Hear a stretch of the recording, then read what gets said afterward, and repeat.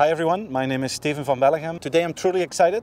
I have the opportunity to speak with the number 2 of Microsoft, Jean-Philippe Courtois. He's in Belgium. He's extremely busy, so we couldn't meet up face to face, but I could ask him my favorite questions and he will answer them for us.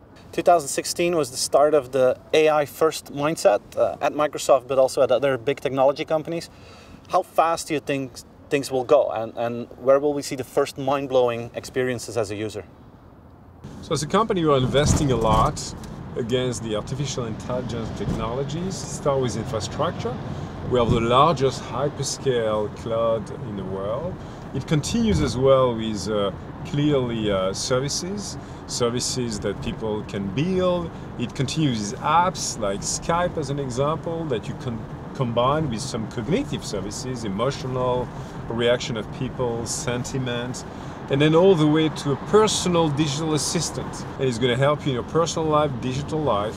And I see a lot of fantastic utilization of that today across healthcare, education, manufacturing scenarios, etc. So that's the way we think about enabling and augmenting people's capabilities with artificial intelligence. What are the biggest ethical questions that we're going to have in the world because of the changes in technology? To us, it starts with a trusted cloud, which means really having the most reliable cloud and really embracing the highest level of security, of privacy, because we don't mess up with our customers' data.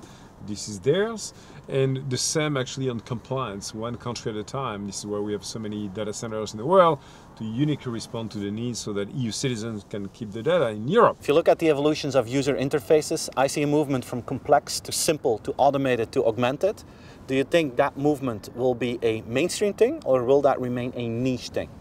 I was welcome into an operation room, and I could see the surgeon using hololens to actually have a much more precision in his surgery act with a 3D rendering of the liver and the organs of the patient. So that can help dramatically in a number of situations, and I think that's what this mixed reality is all about, is augmenting the people potential and productivity in doing a better work and a better future.